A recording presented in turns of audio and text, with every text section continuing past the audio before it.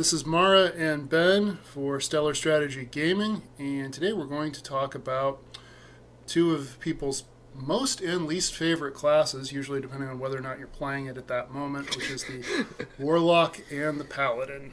Yes, and I actually love the Warlock immensely. They're probably between Warlock and Sorcerer are my two favorite classes, and so with Warlock, it always is sort of a shame when you have to criticize something you love. But even I recognize that there are some serious flaws with it, especially the the cantrip Eldritch Blast that one sentence basically sums up everything that's wrong with the class without and really having to explain more, but we will. So, expanding on that just a little bit, while you can be incredibly creative with a Warlock, at the same time, the prevalence of Eldritch Blast in nearly every invocation that people actually take means that you're effectively only casting one cantrip, and it's the same cantrip, and it's an overpowered cantrip.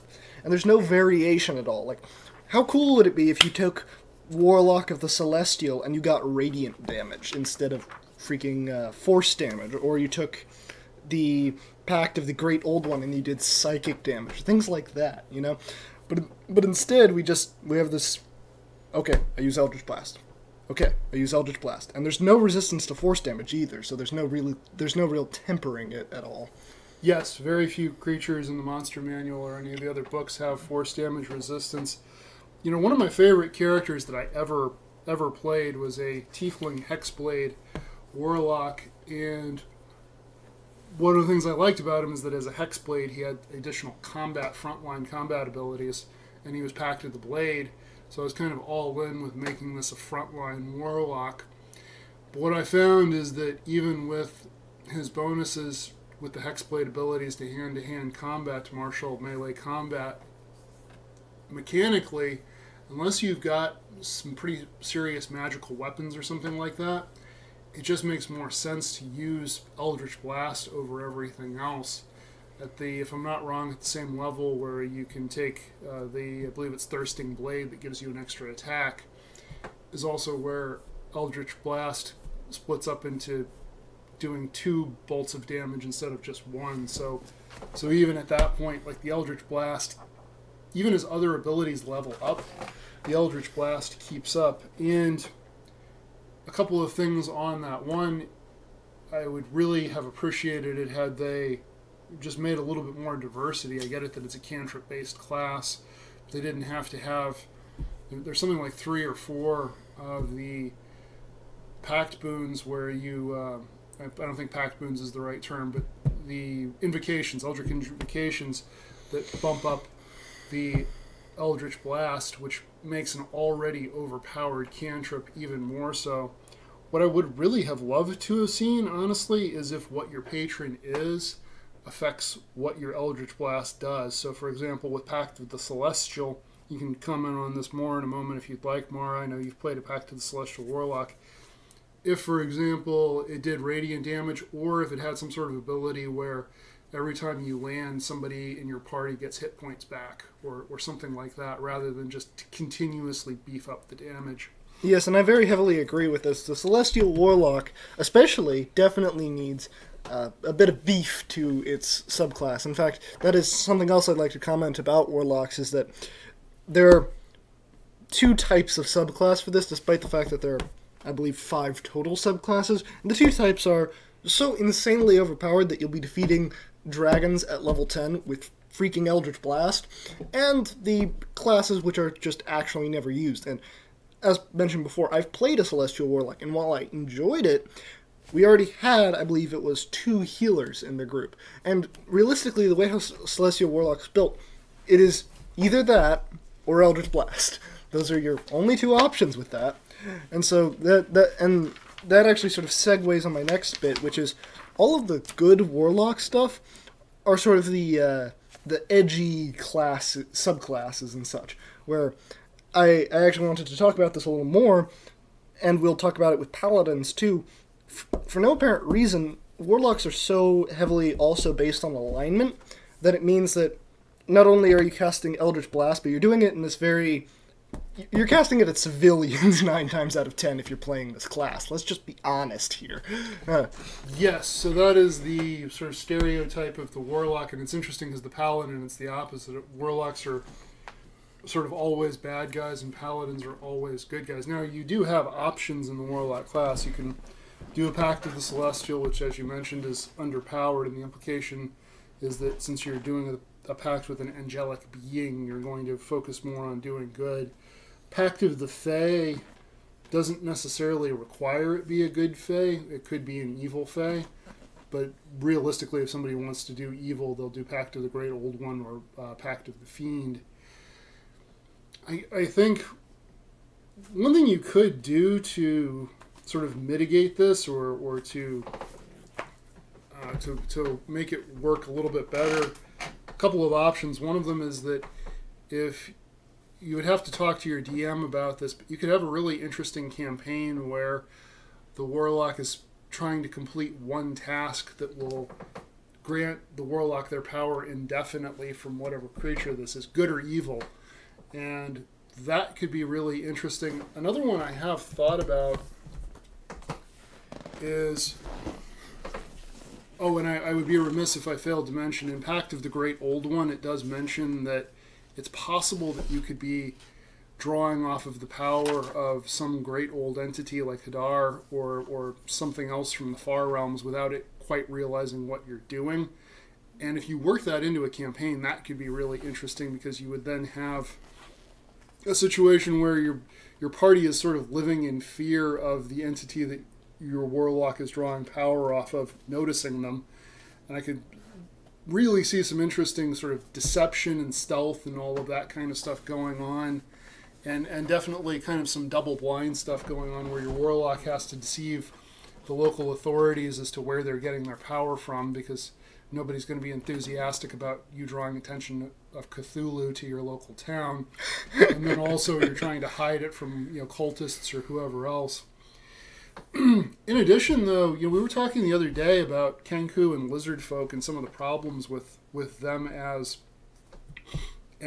playable races.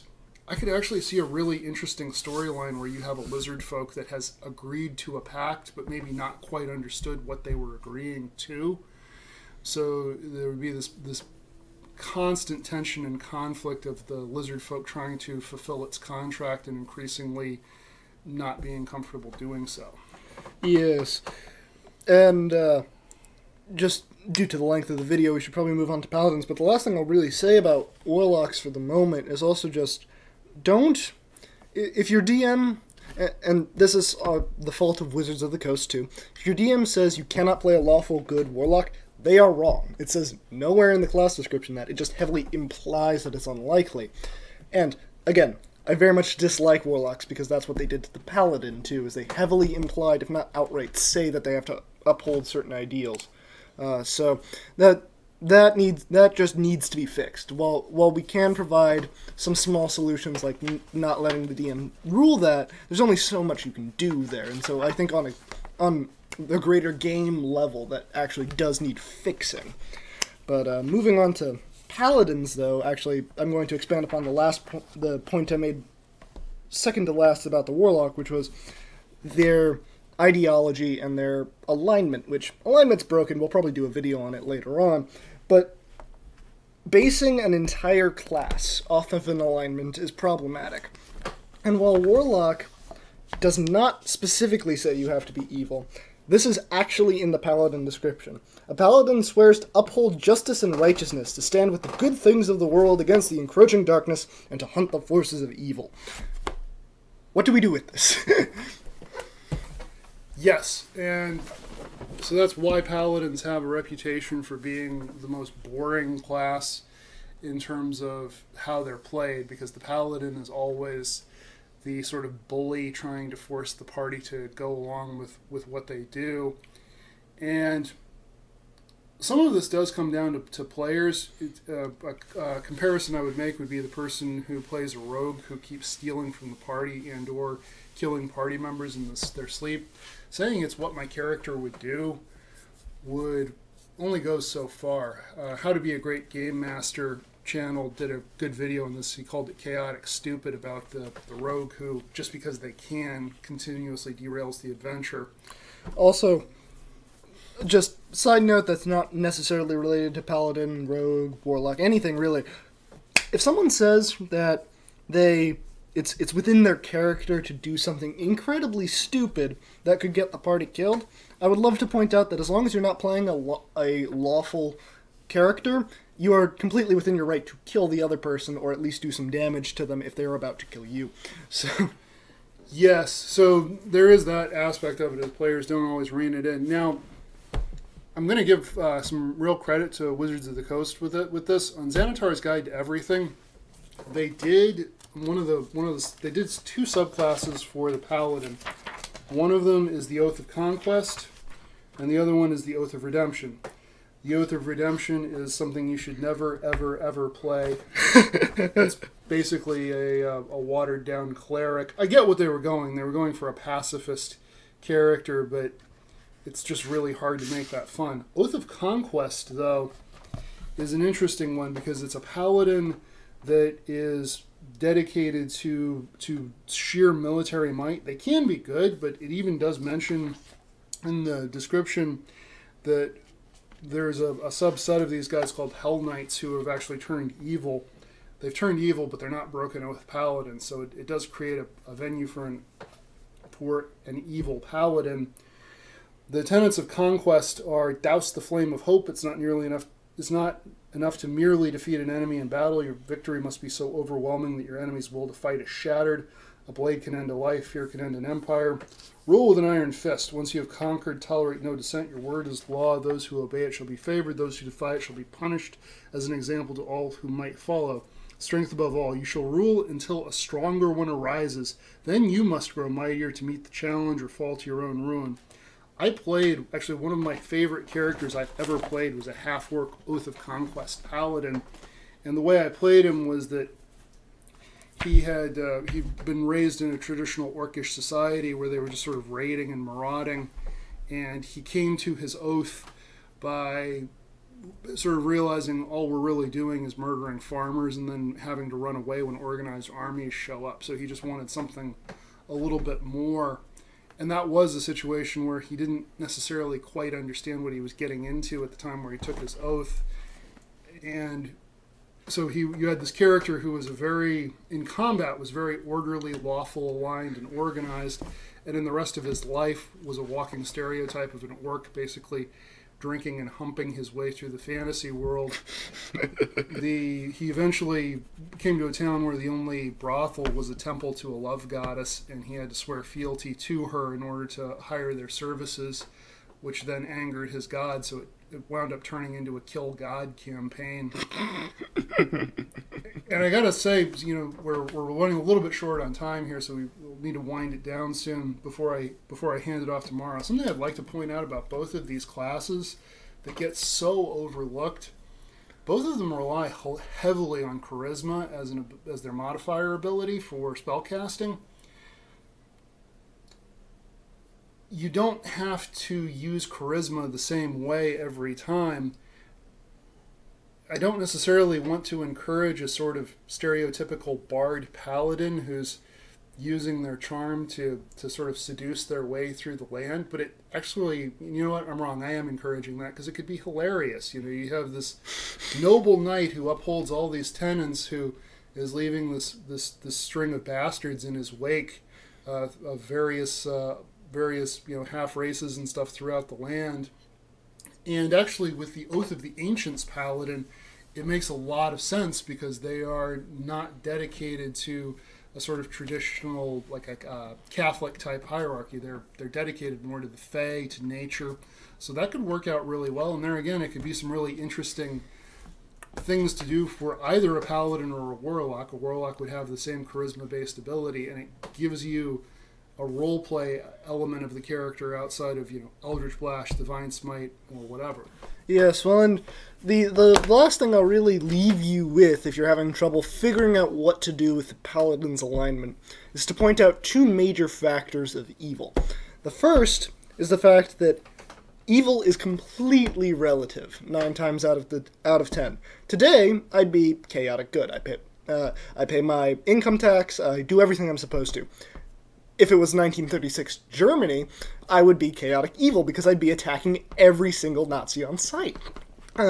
So that is a very important thing to remember, is that, and also the way how most DMs will rule it if they're smart is they'll rule that evil is how many negative actions and how many people you hurt versus how many people you help. So you can have a good paladin who still hurts a lot of people, and you can have a bad paladin who helps people.